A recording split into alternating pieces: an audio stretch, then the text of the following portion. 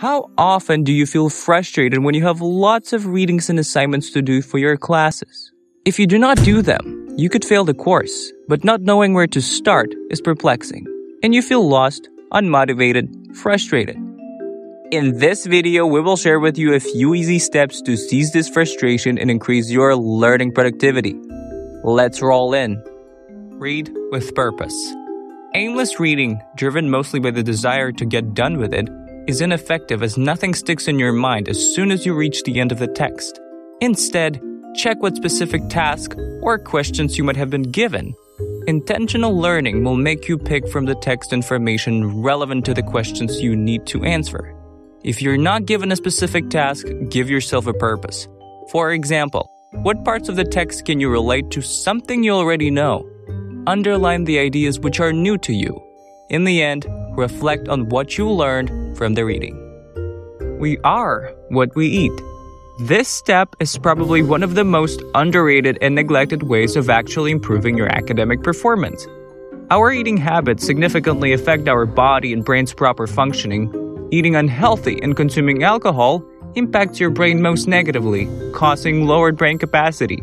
In other words, your brain may start having functioning problems like forgetting new information and just trouble understanding new topics. Wondering what kind of diet has the most positive effect on academic performance? Your choice should be a Mediterranean diet, with plenty of green leaves, veggies, olive oil, and nuts, which provide necessary nutrients for your brain and the whole body. But also, quit drinking. Get enough sleep. Getting enough sleep is an essential part of a healthy lifestyle, especially for the student.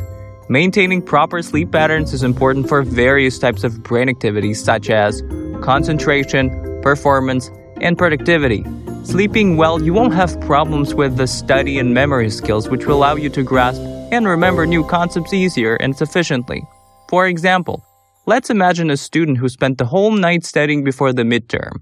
Due to lack of sleep, he or she will feel fuzzy and experience a big challenge answering questions during the actual exam.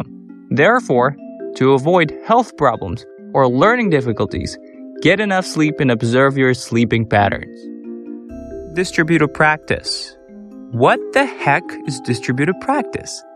It is a technique that involves returning to your study material multiple times after a certain time interval. Adopting this technique and combining it with other methods like practice testing allows you to reach maximum efficiency in your learning and memorization of information. For example, when studying for a midterm, make sure to do practice testing several times with time intervals. This helps to store information for a longer period in your head. Avoid the pitfall of stopping the practice too soon. Self-explanation. The name is pretty self-explanatory. However, we need to admit that it is an effective method to identify your level of expertise, or simply saying, understanding of a particular concept. In comparison to just simple memorization of facts, self-explanation is very effective at helping you understand concepts better.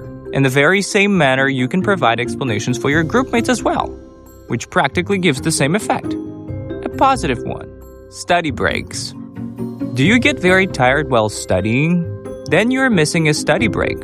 Many people think that it is useless, but after trying it, they think otherwise.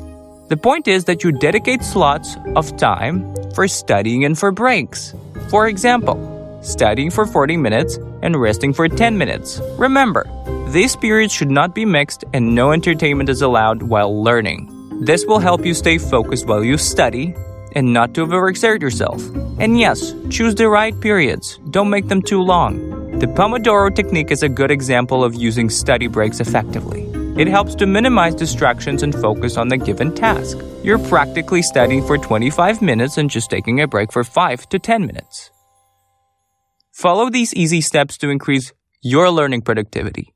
Stay tuned.